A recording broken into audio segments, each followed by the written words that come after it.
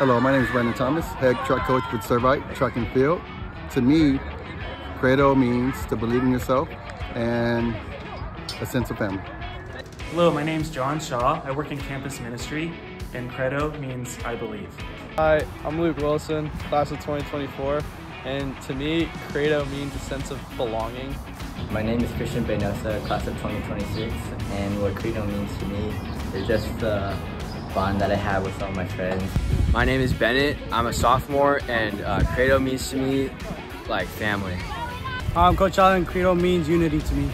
My name is Kellen Sumal. I'm class of 2025, and Credo means to me to believe.